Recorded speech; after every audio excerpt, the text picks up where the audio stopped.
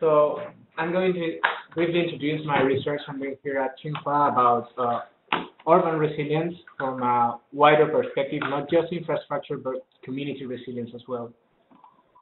Can I use the keyboard? First of all, I will speak a little bit about resilience and how we understand resilience here and the framework that came up from this understanding of resilience and how we are trying to measure resilience from it. And then mentioning a little bit about the indicators we are using right now. So resilience, we understand resilience not only as a process. We commonly see resilience, infrastructure resilience or community resilience. We are trying to model it as a process that starts in a physical domain, let's say infrastructure as the main coping mechanism against natural disasters, and the lack of resilience in these infrastructure systems allows the stress to travel through down to economy and community, who also have their own coping or their own attributes capable of dealing with this stress, which are in a different, which are in the infrastructure domain. We commonly see attributes such as robustness, rapidity, resourcefulness, redundancy. Economy and community have different ways of coping with this stress, which are more soft, let's say, such as adaptive capacity, flexibility, and endurance or coping capacity. So we are going to talk about this in this presentation. This is the framework we came up with after this conceptual understanding of resilience, how infrastructure is at the top of the priority for resilience against natural disasters and is the most wanted resilience we are looking for. A perfect infrastructure capable of dealing with any type of hazard, but we know this is not possible. So we have to prepare for stress traveling down to economy and society. And then is when we have to also provide our economy and society with resources to deal with this stress. So how do we measure our city's overall capacity to deal with these natural disasters? This, probably all of you know this resilience triangle figure. It's well published and is let's say a staple in resilience research. Through this, we can measure the resilience or lack of resilience of infrastructure. The area of the triangle gives us the lack or the loss of service provided by these infrastructures. So this lack of service travels through the city system in providing stress to our economy and to our society. So James did some research about the Leontief method of input-output matrices and how does the output from infrastructure travel through as input for our economy. And there's matrices, all economies have these matrices of input-output coefficients to measure how the output of different economy or different sector of the economy affects the input of a given sector. So using these coefficients, we can calculate the effect of this lack of service during a certain time. How much does it affect a given economic sector of a city? And adding all of these sectors, we can come up with an overall figure for a city. With this and knowing how many, also from, in our case, we are using the Chinese Statistical Yearbook, knowing how the distribution of employment in a city among the different sectors, we can come up with a stress figure, how much this lack of service affect the economy, the GDP, and how does that translate into lack of job for our population. So at the end, what we are looking is to minimize stress on population, on our communities. And in this case, through economy travels in the figure of lack of jobs, let's say. It can provide lots of jobs. On the other hand, infrastructure also provides a direct service to our population. We rely on electricity, we rely on transportation, we rely on water to carry our daily lives. How do we measure that? Well, in the case of community, it's not a straight relationship. We as persons, we have more of a, let's say, we have emotional attachment to our cities. We are willing to cope with different levels of stress, and we are willing to cope with different levels of lack of service, and we are willing to go through that. So we have to measure or to set different thresholds for this performance degradation.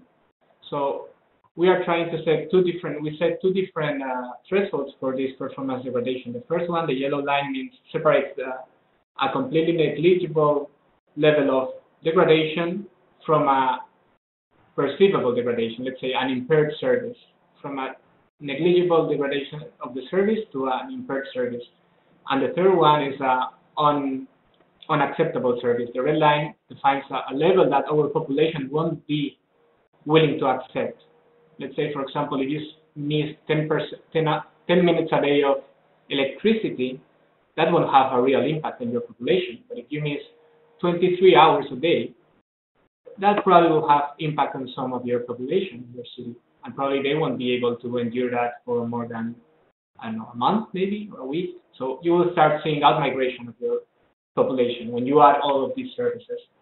So we define these three trenches: a trench where the resilience of our infrastructure can be equated to 1, a middle trench where infrastructure goes from 0 to 1, and a lower trench that it's disastrous. It's equal, resilience is equal to 0. So so in this middle trench where infrastructure is degraded, but it's still acceptable, it's where our population, our community also, it's still willing to stay in the city, but it can also organize themselves, can also use their own tools to cope with this stress, with this stress produced by natural disasters. So in this area of the triangle is where we try to measure how resilient are our societies. In order to do so, we reviewed a number of resilience indices. The United Nations Total for Cities, or the 10 Essentials, I think they were mentioned before. That's one of the ones we reviewed. Arab and other ones from academia. And we try to review all the indicators using these indices and come up with a list of indicators that help us, or that can help us not predict but assess or forecast the level of resourcefulness or adaptability our societies and economies have. So we went through these frameworks, and we gathered all the indicators and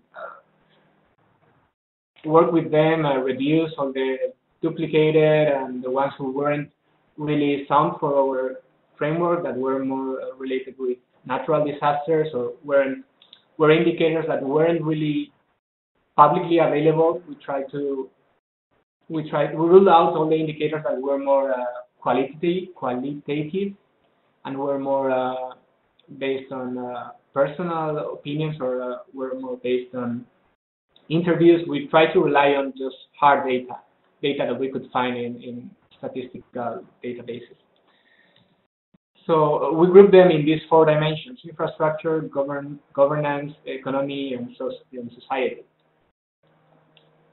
So we came up with this list of indicators for infrastructure, for economy, for society, and governance. Some of which we couldn't really, some of them, although we found were important for our measurement, weren't really available in the case of China. We are working in the China context. So society and government.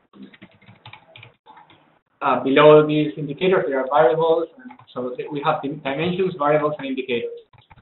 Many of these indicators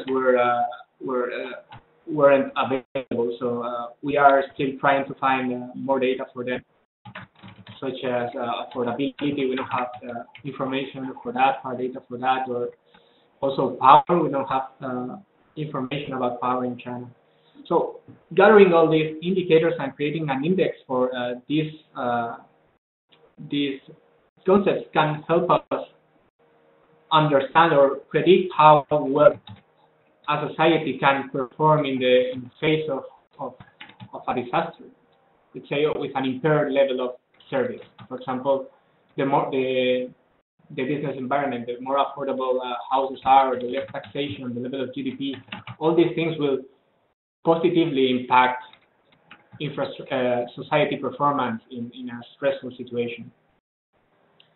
So yeah, for social was one of the most populated, let's say, sub-index, like age, percentage of people of disability in the population, gender, income, level of savings. All these things have a real impact. So, although difficult to measure, it has a real impact and cannot be ruled out or neglected if we want to measure entire city resilience. So also for government is an active agent in the resilience process. So there are also some of these. The problem with these indicators is that many of them are subjective or qualitative. So it's difficult to find hard data for these indicators. So this is what we are doing right now, trying to come up with an index for all these indicators. So that's all in a nutshell. That's my research right now. Okay.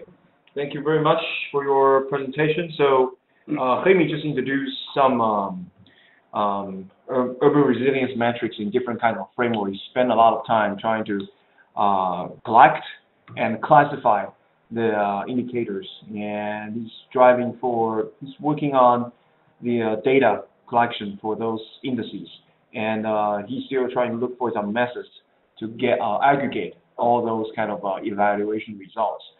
So I think that's all for his work, and I'm not sure, is there any feedback and input for his research? I do have a question here. May I? Yes, please. Okay. My compliments for the presentation. It looks like you're having a very structured framework. I haven't seen that kind of a framework for measuring the impact of infrastructure resilience on economy and on society, which is excellent. My question is it your private thoughts, or is there some, let's say, world expert consensus building towards having defined frameworks, having all those indices defined as something we all use?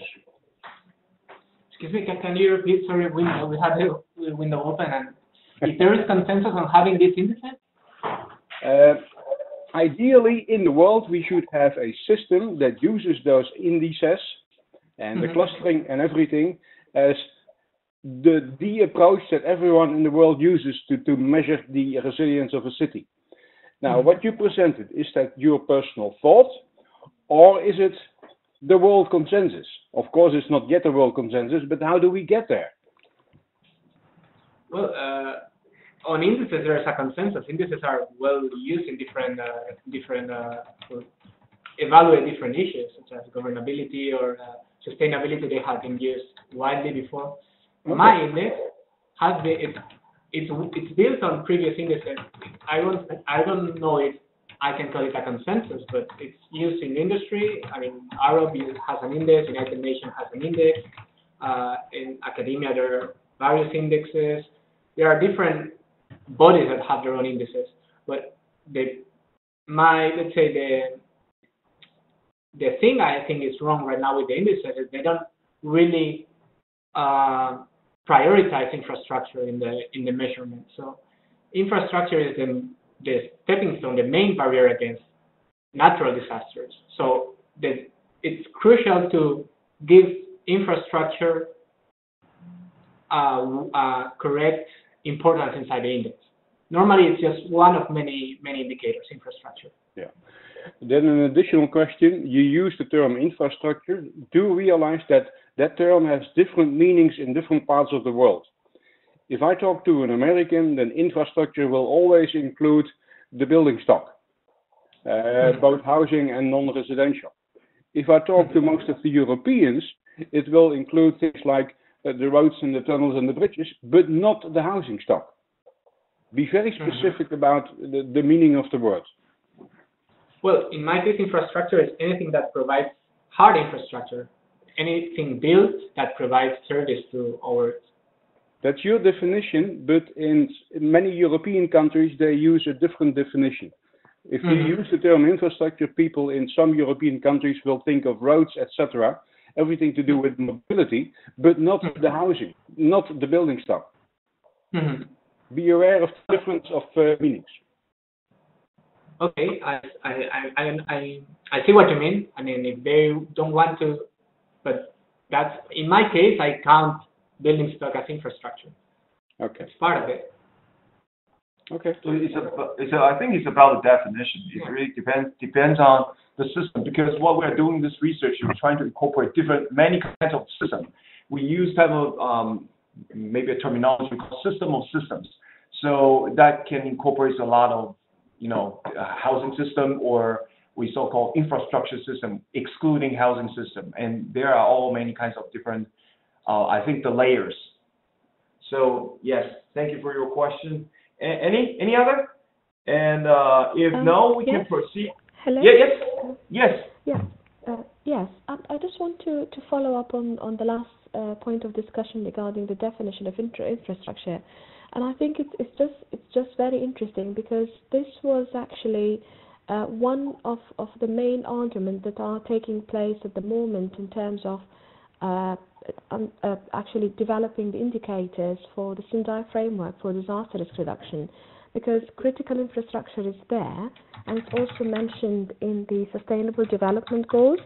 But in terms of understanding exactly what the terminology is from the perspective of the different nations around the world, it did come, as mentioned now, from the different actually I would say elements that are included within that terminology.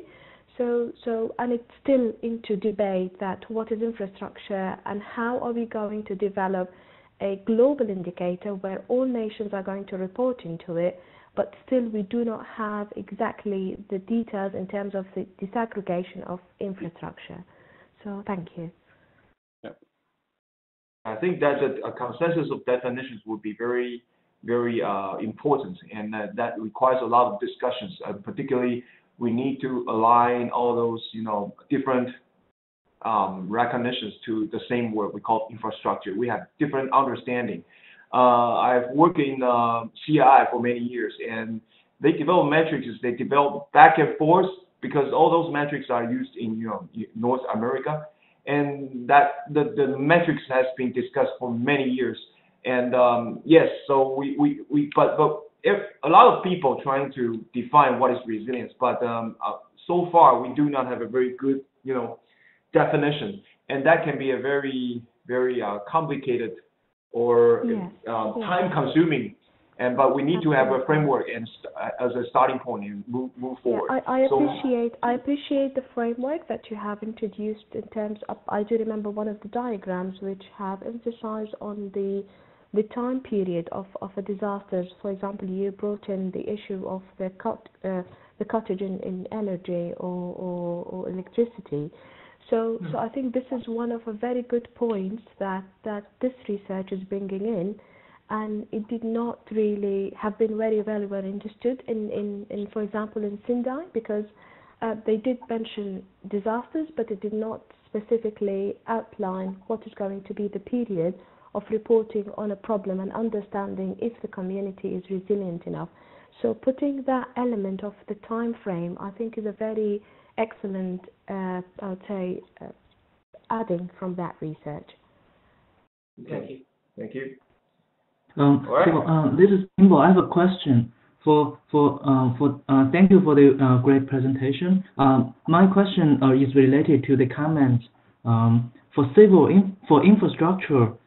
I guess from my understanding is that the infrastructure has the physical infrastructure and also have cyber infrastructure. If we define services as a way to say, okay, everything providing service, it's an infrastructure for supporting a city, then is there any because I just skimmed through the PowerPoint and I'm not sure. Maybe you already did this and you already classify cyber infrastructure and then physical infrastructure. And from the cyber dimension, we also talk about what kind of data is useful for for providing what kind of service, and then from under the umbrella of a service, and then we have the physical world and the virtual world. Is that something in this framework? Well, I'm not. This framework is about how to measure. I'm trying to come up with a. I mean, the framework is the product itself. I'm not trying to delimitate what is infrastructure, what is not, what defines physical from virtual, from cyber, from social infrastructure.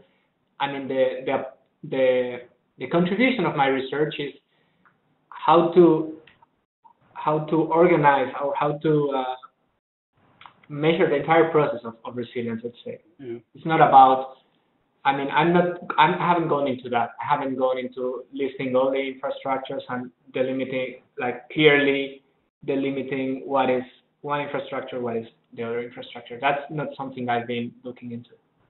Yeah, actually, I agree what you said before. It's infrastructure is anything can providing service to the society, and so that's why I'm thinking about maybe you already have a classification about that. No, that's not something I've tackled so far. I don't know if I would, honestly. Okay.